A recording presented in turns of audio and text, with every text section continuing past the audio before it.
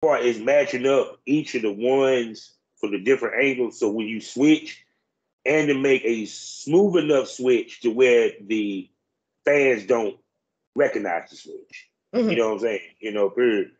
That's why I used to love just working with a cameraman, and he walked around. I didn't like the stationary camera and the walk around camera because that's too much editing. I'm sorry, I don't feel like going through all that.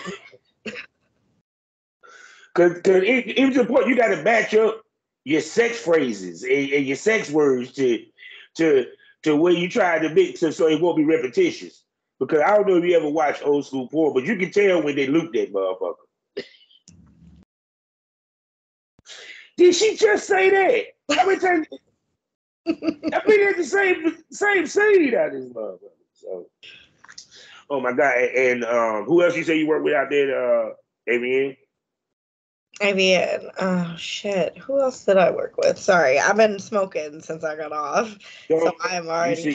I've been smoking the whole day, so that's why I wear the shirt. That's why we get high.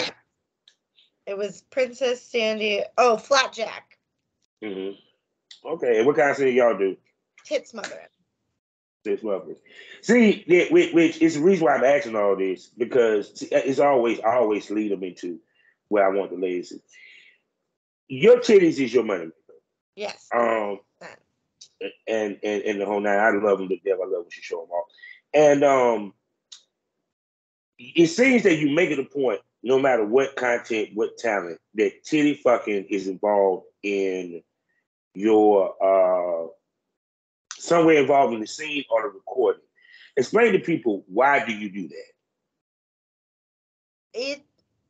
It's what my audience enjoys, and I also I love giving head, but I'm not. I have a real bad gag reflex.